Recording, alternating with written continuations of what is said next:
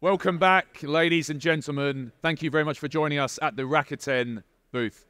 And next up, ladies and gents, we're going to be treated to one of the standout sessions of this week.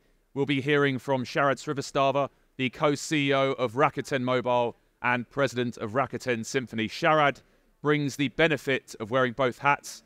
He has both played a crucial role in deploying Rakuten Mobile's network in Japan and is now exporting that expertise and technology as president of Rakuten Symphony. Please give him a big round of applause. Thank you very much. Thank you, James. Good afternoon, everyone. So today I'm going to take you through our journey from 2018, and we are now in 2024, mainly focused on Rakuten Mobile. And then we have a session later on which will focus on Rakuten Symphony.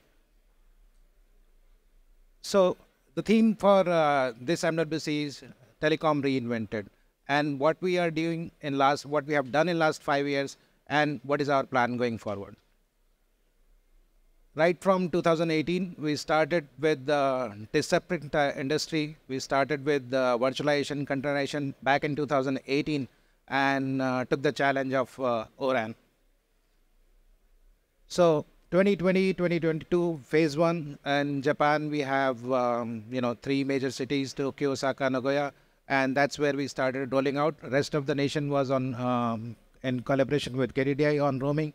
So we focused on till 22 on rollout, and then 22-3 was lean and solid management. We focused on operational efficiency, of course, remaining 5G rollout. And now 2024, in last quarter of 23, we added about 1 million subscribers, and aim for this year is focus is on customer acquisition and increasing the ARPU. When I talk about the network landscape, all these are coming from different vendors, but across this HETNET network, we use single software from Rakuten Symphony, and this is the biggest HETNET network, I would say.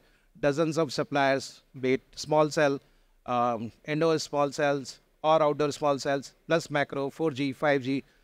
Across, we use single software and single SON software. In terms of 4G, today we have more than 65,000 sites, outdoor base stations, and 5G, we have 13,000 base stations, including sub-6 and millimeter wave. We started with the edge.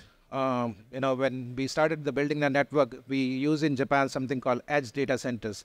And we have almost more than 5,000 data centers where we deploy our edge or the DU software. Then comes the regional data centers where we do caching, plus applications like UPF and other things. And of course, the entire core sits in 4 central CDCs. All these thousands of data centers use single cloud, and that's what, we didn't go for hybrid. We tried to minimize the SKUs and single cloud. That brings in a lot of operational efficiencies.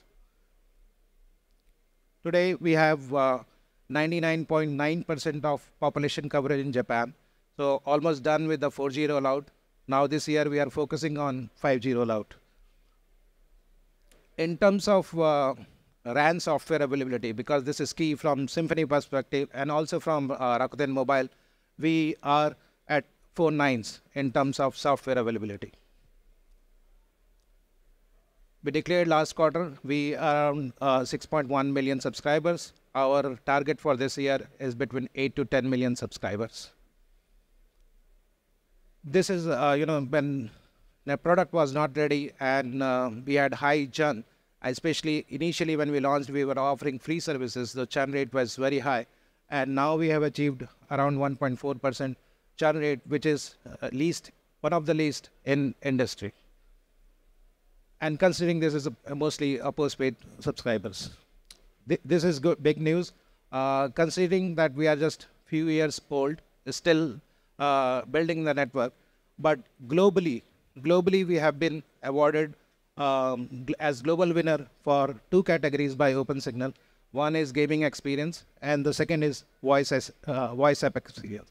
And the big thing is, even though we have only 20 megahertz in 1.7 on 4G side, but we won the leader award for upload speed. And we won high performer and the best improved network for 2023. High level, as you see on the left side, global winner. Globally, we lead on games experience and voice app, and upload speed, we are number 3. So what's next? Okay, now the network is proven, product is ready, we are focusing on customer acquisition, but in terms of innovation, what are we doing? So we partnered with AST few years back, and we have other partners also who invested into AST, and now we are trialing out satellite, these LEO sats, how to bring nationwide coverage. Japan is huge, not huge as US or India, but there are a lot of unreachable areas. Even then, we want to cover with AST. So this was a successful call done from Hawaii. Second is we got 700 megahertz in last year. So we are rolling out our 700 megahertz platinum band is what it is called in Japan, building the 700 megahertz starting this year. So this will, of course, in rural areas we'll be using, but as you know, Tokyo is very dense and deep, so it will help us go in basements and other areas. Automation and AI. Right from the start, we were focused on automation and AI. We built a lot of products which we are trying to export using Symphony.